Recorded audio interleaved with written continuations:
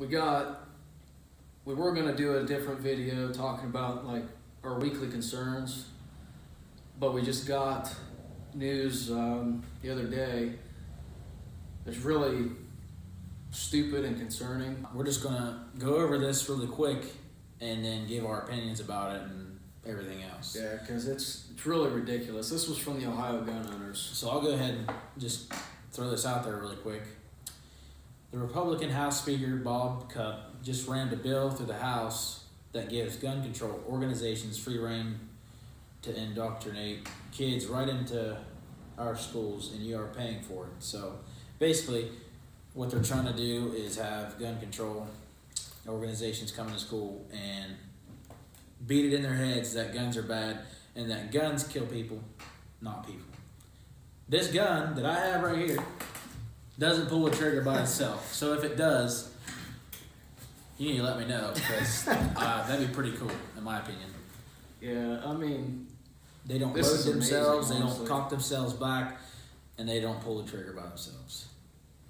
You know, this is the left's propaganda push on everybody. That it's basically the culture war on the Western civilization, and it's ridiculous. It makes me sick, because now these generation of kids that are in school right now, in high school, middle school, they're going to have these groups.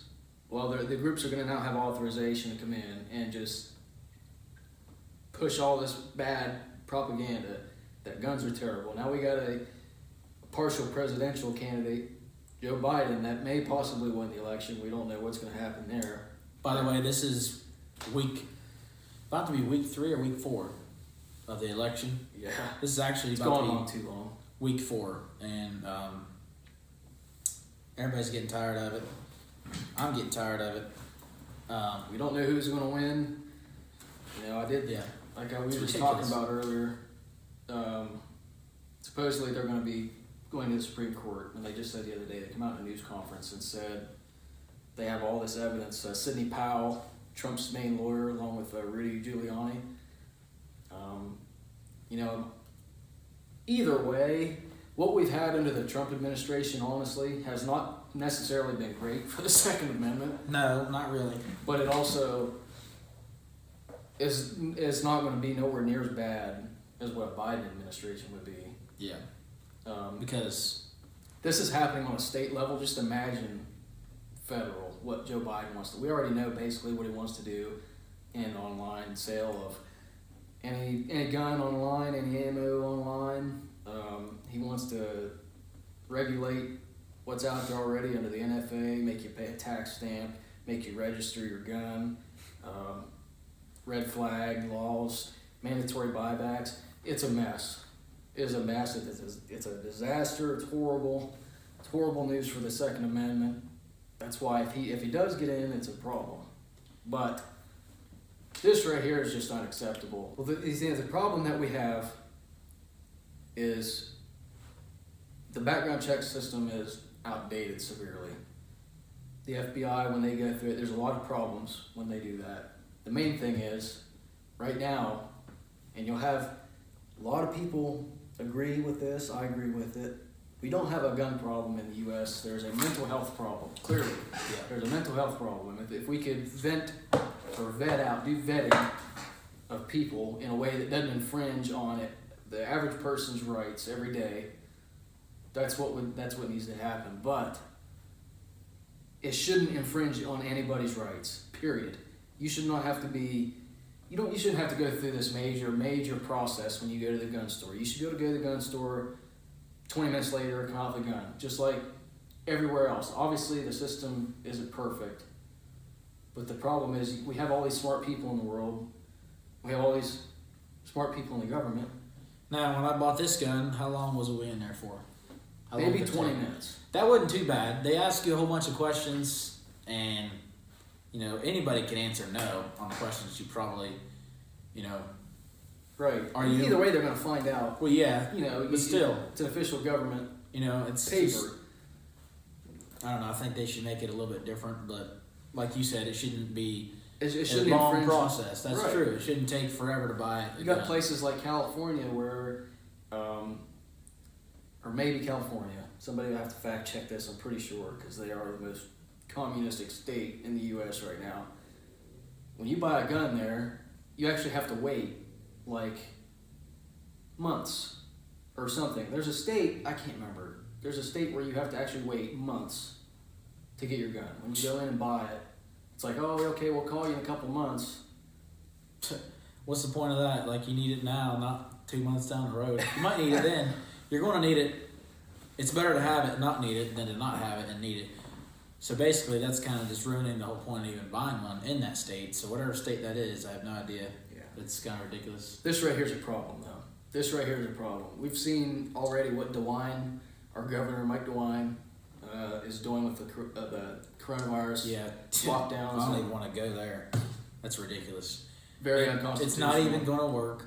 For one, the police officers are not going to enforce it. Our sheriff has already said they're not enforcing it. It's just multiple sheriffs have said they're not enforcing a BS order that he has set up to try and slow down the spread, but it's already out of control. There's no way you're going to slow it down. We slowed it down back in early summertime, and it's not going to happen again. It's not. No.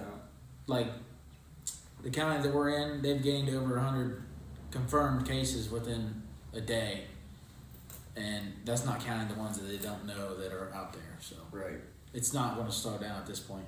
I think that everybody is eventually going to get it. It's not as bad as they're making it out to be. Yes, there has been people that have died from it, such as health problems and people that are already in a high risk. Yeah. People that are older, people that have asthma or whatever else is wrong with them.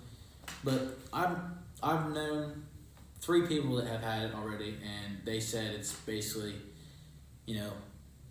kind of like the flu. Yeah, I've heard the same thing. It's hard. You got severe headaches. We can't. We're just telling you what we've heard. They've had severe headaches. They can't taste or smell. That's kind of just like the flu. Coughing, shortness of breath. Your typical flu symptoms. And I've also talked to 2 people out of the 3 people that I know that have had it. They have not been contagious. They've been around people that, when they found out that they were positive for the virus, they were around other people and they never got it. So it affects everybody different. Here's why every Ohioan and every American should worry about stuff like this right now, where they're telling the state literally just passed a law that says, and we know that Mike DeWine's going to sign it because he's a rhino in terms of politics. He's a fake Republican. I don't want to make this about left or right, but it's obvious that the left has started the war on firearms. And it's obviously a building block and a major part of American history. We wouldn't have an America without firearms. Yeah, exactly. We took up arms against the greatest empire that ever existed in the world because we were over their shit. All of it just rubs you the wrong way. The state gave authorization to these gun control groups to go into school and drill this into kids' heads that don't know any better. And I'll add one more thing in there before we wrap this up here shortly. The thing with concealed carry is they're making it very hard to get it nowadays, especially, back in March is when we got our certificate, okay? And then towards the end of summer, July, August, we were going to go get our permits, right? And they were making it really hard to even get a permit, and it's quite ridiculous. At some point in time, they're eventually not going to let you get it at all. That's what I feel like is coming. I don't know about you, but that's how I feel. I agree. Because he tried to go. I tried to go, and I was actually not denied, but they lied. They said straight to my face. They made an appointment, an exact day, an exact time to come, and he shows up, and they say that the woman there that does it is not even there. She's not there. She's off that day. Well, I showed my notes that I had on my phone. I said, well, she told me it was this day, this time to come in. I wouldn't have drove 45 miles for no reason. We went and found another place that no issues at all, in and out, maybe 20 minutes. maybe a half hour. Yeah, this is also a county that I won't mention where I had trouble. This is also a county that is enforcing the coronavirus. Oh yeah, you said that somebody got arrested for not wearing a mask, right? Mm-hmm. Somebody was arrested for not wearing a mask into Walmart. There's a little bit more to the story, but they were asked to leave and they didn't leave, and so they were arrested. And that's where they get you. They're not arresting you for not wearing a mask. They're trying to arrest you for trespassing. Now you're trespassing because we asked you to leave, and you don't leave. So basically, they're dragging it out. You to leave over not. They're going to drag it out so they can ask you to leave and then get you arrested because you're technically trespassing. Yep. If they ask you to leave. That's the bad part. And the way I see it is, you know, when you go out in public, not everybody remembers to bring a mask. So if you're going to bitch at them for not wearing a mask, why not provide one? They don't cost very much, you know. Most companies actually should provide that anyways to employees, so they can provide it to customers as well. Now another thing too, with this right here, like I said before, if you got kids right now, or if you got kids in high school, middle school, regardless, this should worry you, especially if you're a gun person, you know, like us, or been raised around guns your whole life. This has to do a lot with what they're trying to teach in our schools now. They're trying to teach that America is a bad country, America is a racist country. America, our founding fathers were bad people because some of them were slave owners and they were really horrible people. You know, that's why so many of these kids nowadays are out causing nothing but problems, because they think that our country's bad. You know, and it really, really upsets me that they're teaching this in school. I can't remember the name of it. Trump talked about it a while ago. There's something that they're actually doing right now in school, the name of it. They're teaching these kids some bad stuff. Figure that out. They're trying to rewrite history and make it seem like the United States is we're one of the worst countries in the world, and we need to change. We got to change to socialism, individual liberties and freedom. No. But this is the problem right here. You guys should be worrying about this. I'm interested to see more about it. We're going to be both trying to figure out more about this. I hope if it does happen that it doesn't happen very often, but I can already see it now. These groups that just hate guns are going to come into school, they're going to call all the kids into auditoriums or whatever, and give speeches. Another thing about guns in schools, right?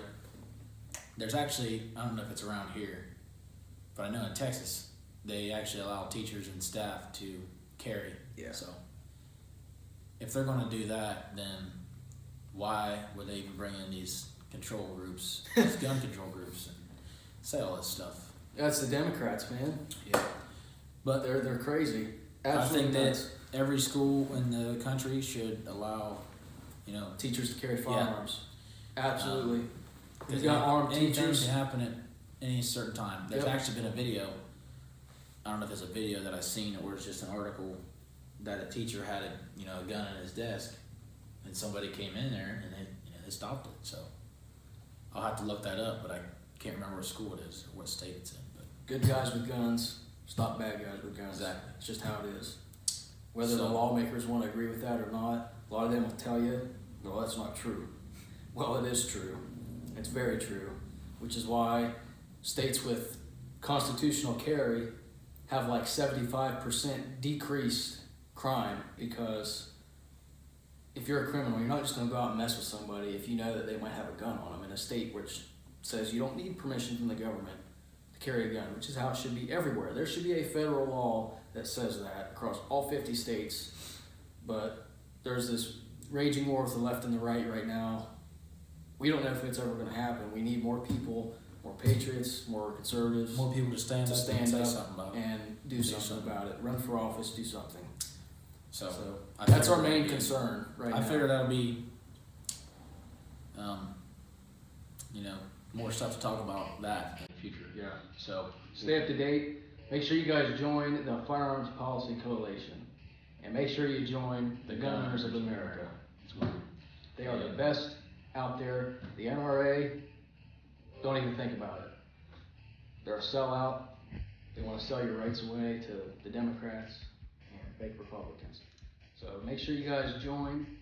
I will put the links in the description for you guys to click on and join. So we'll catch you in the next one. We'll see you guys next week.